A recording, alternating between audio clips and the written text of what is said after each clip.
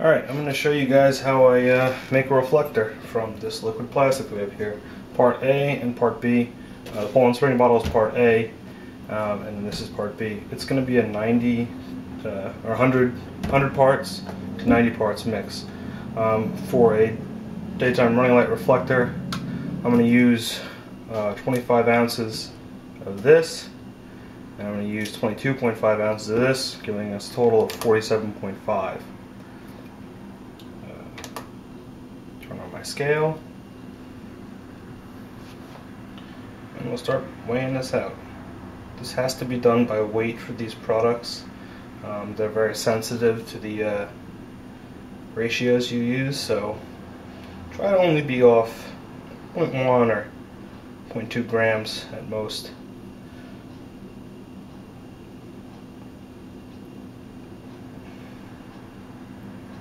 Getting there. See, you really have to slowly drop it in. This little dab is about a gram. I think that's pretty good. I'm going to take this other one. This is the one, Part B here, that needs to be mixed very well. It's the more liquid of the solutions. I shook it up in the can before, but because it's been about 10 minutes since I've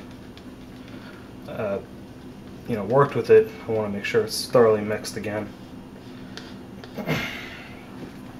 Clean this stick off because I'll use it to fully mix the parts together in a second. The Part A, which I'm pouring it into, is a thicker solution. It tends to get a little sticky, and even if it's contact with the air for a little while. So the original container that I had it in, top got real gooed up and couldn't really work with it anymore, so I had to rip that off with a set of pliers and move to the Poland spring bottle, which is working pretty good. I've had to do that just about every time I've used one of these gallons, which was 2 other times, but this one.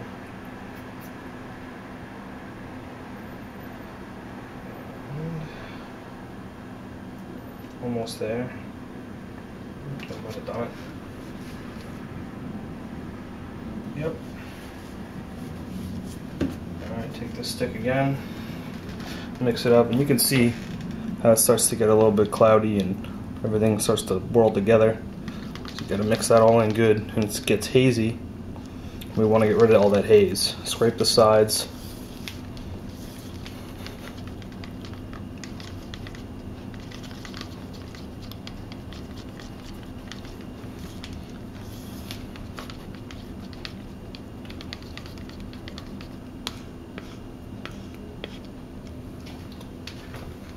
Get rid of that.